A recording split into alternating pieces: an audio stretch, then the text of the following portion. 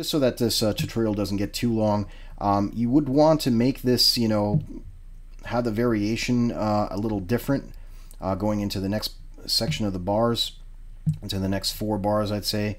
But for the purpose of this tutorial, I'm just going to copy and paste it over. And we'll make this loop now, let's see here, a total of 8 bars. And let's see what that sounds like.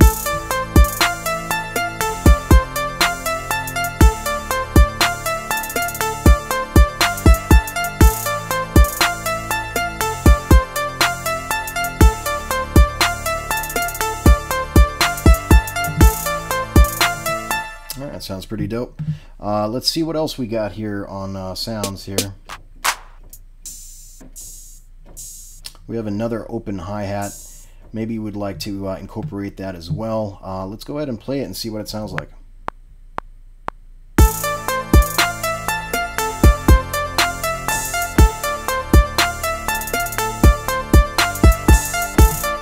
Okay, so I just had it played twice here, right before the snare drops, and I'm sorry, the kick drops on the 3rd bar, and right before the kick drops on the 5th bar. I'm going to go ahead and make this a full 4-bar section like that.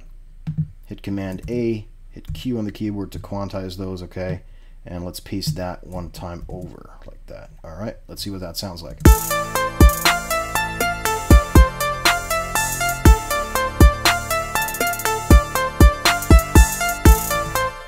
Nice, okay. Now I brought an effect into this kit too here. Where is it? Let's take a look.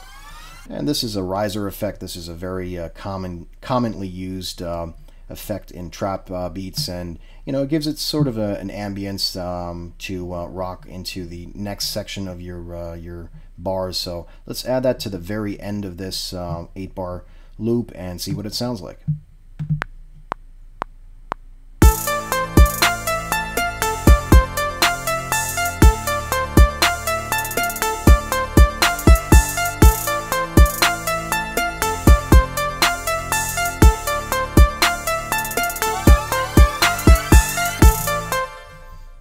Very simple here, just make sure you quantize that also.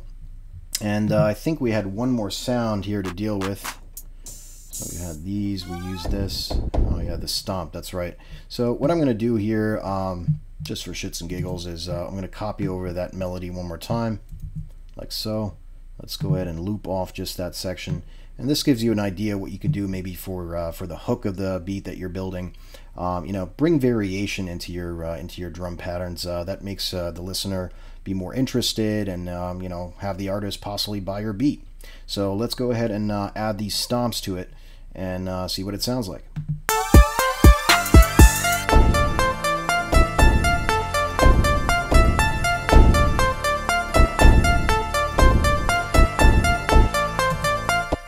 And I just played that out with my keyboard. Again, the more you use your keyboard, the more accustomed you'll be to putting these drum patterns in, just by knowing where to put them in. But you could take a look at this pattern here. It's very simple.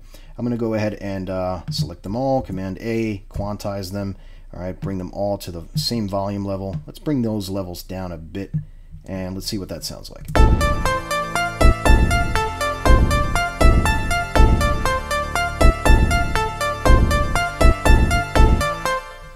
Maybe to make it a little interesting, let's add those hi-hats back into the stomp and see what that sounds like.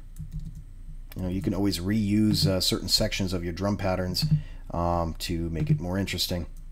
So I'm going to make sure I have the right track selected. Select that set of hi-hats, hit Command C and Command V on the keyboard.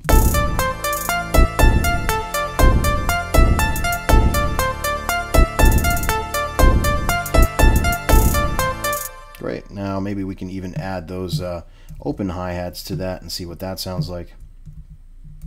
Oops. Make sure you select the right track. All right, copy and paste that.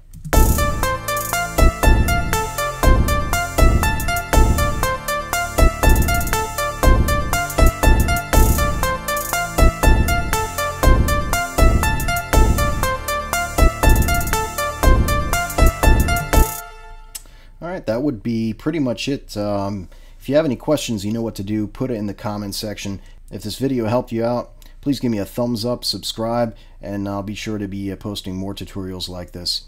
My name's CJ Beats. I'm out for now. Peace.